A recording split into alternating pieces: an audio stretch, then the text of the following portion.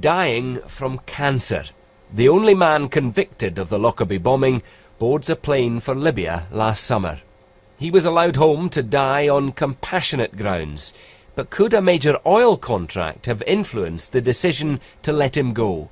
Is it possible he was traded to preserve BP's exploration interests off the Libyan coast? 4 US senators suspect that is the case and are demanding a formal inquiry. The bottom line is simple. If it walks like a duck and quacks like a duck, then it just might be a corrupt deal between BP, the British government, and Libya. And while this former British ambassador to Libya doesn't think commercial pressure swayed the decision, he says refusal could have harmed British business. It was well known in the British business community, and I believe to the British government, that Libya would take a very severe view if Mr. Megrahi died in a Scottish prison.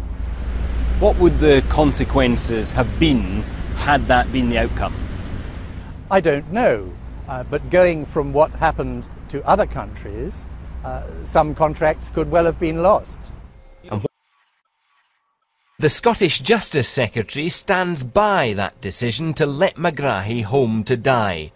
Newsnight understands his condition is deteriorating. As one source put it, a heavy cold could put him under. But Megrahi has already proved remarkably resilient. Megrahi flew home to a hero's welcome. He's outlived his 3-month prognosis by almost 8 months. And in America, Hillary Clinton is under pressure to intervene. I've received the letter. We will obviously.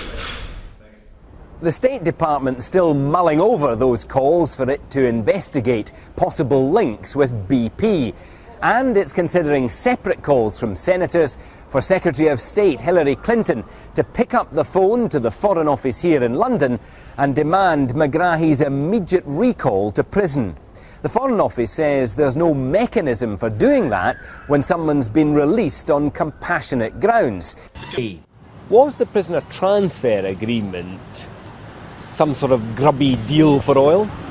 No, the prisoner transfer agreement was a deal, but it was a deal to recognise the fact that Gaddafi had given up his nuclear weapons. If the price for Libya giving up nuclear weapons was that Megrahi served his sentence and died in the Libyan jail, the British government would have been happy with that.